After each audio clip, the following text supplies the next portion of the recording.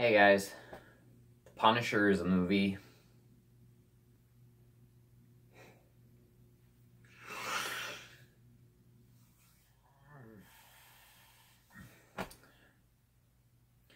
So, The Punisher came out in 2004, and we are continuing on our quest to review all of the Marvel movies before Thor Ragnarok comes out in November.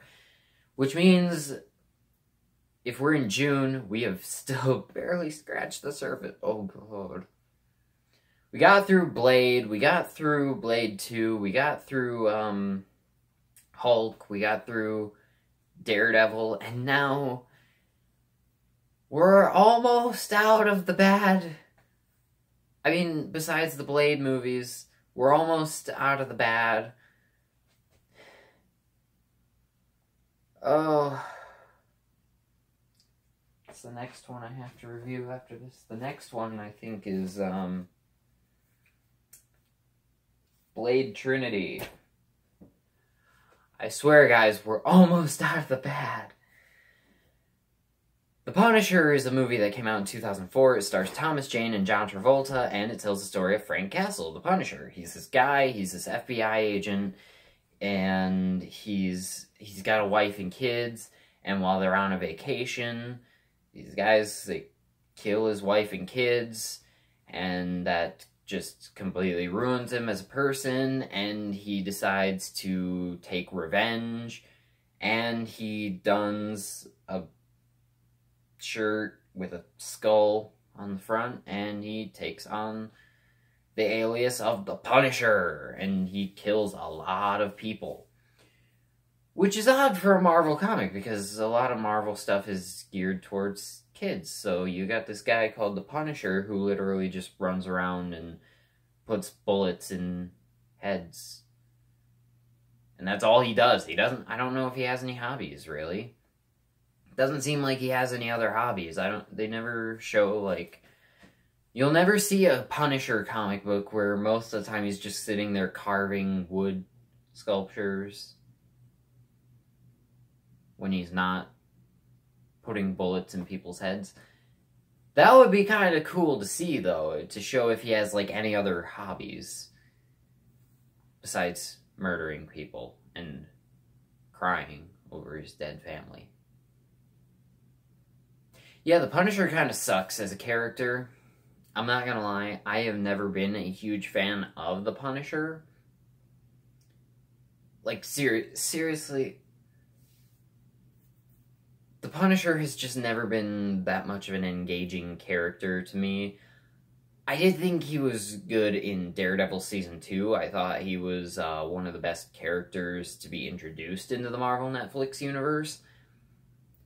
I just don't particularly care for the character and the way his previous incarnations on film were handled. Specifically this one. I haven't seen Warzone yet, but all the stuff I have seen of it, I think it looks really stupid.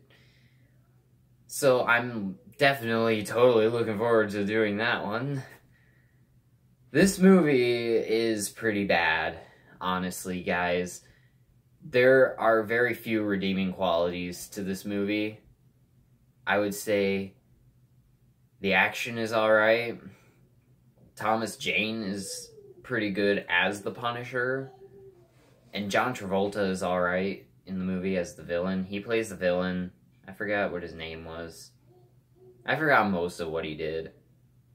I don't really care about anything that happens in this movie. And that's a problem because Frank Castle is a character that you're supposed to feel sympathy towards. You're supposed to feel sympathetic of him because his wife and children were killed right in front of him. So you're supposed to care. But there's a problem with this movie.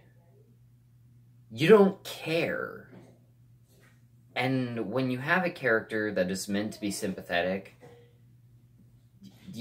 and then you have a characterization in a movie where you just don't care about what happened to him or what he does next, that seems like it might be a bit of a problem, doesn't it? Yeah, there's just not that much that's great about this movie. There's not even that much that's good about this movie. This is, like, categorized as one of the worst Marvel and superhero movies ever, and I completely understand why. This movie is very boring and dumb. I didn't care about anyone or like anything really in this movie except Thomas Jane as the Punisher. I think Thomas Jane was a good pick for the Punisher. I just don't think the movie that he was chosen to play the Punisher in was all that good. Now, shout out to a short film maker on YouTube. There is a short film called Dirty Laundry, which has Thomas Jane in it, where he may or may not be reprising the role unofficially of the Punisher, but that short was really good. I really do enjoy that short. I'm actually going to be doing a review of it, like, either later this week or next week, just because that, I think, is the best thing to come out of this movie. Because if this movie hadn't happened, then we wouldn't have gotten that short with Thomas Jane coming back as the Punisher. Because I find it kind of fun to watch that and be like, oh yeah, this totally plausibly can take place in the world of this Punisher movie.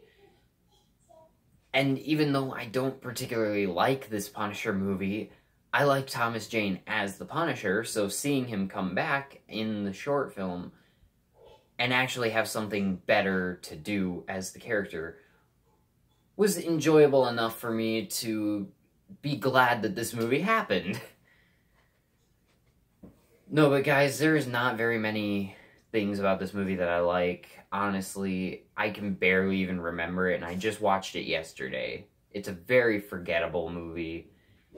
I didn't enjoy it all that much while I was watching it either, so really, there's not much I can say. This movie sucks. Don't watch it. Watch Daredevil Season 2 again if you want a good Punisher story. I'm going to give The Punisher a D+. Yeah, Thomas Jane alone knocks it up a couple steps just from saying that this is an F. But yeah, D+, guys. Don't watch it. Just watch the short film on YouTube and you'll have a good Punisher story right there. Thank you guys for watching this video. Let me know in the comments what you think of the Punisher from 2004. Yeah. Talk to you in the next video, guys. Bye.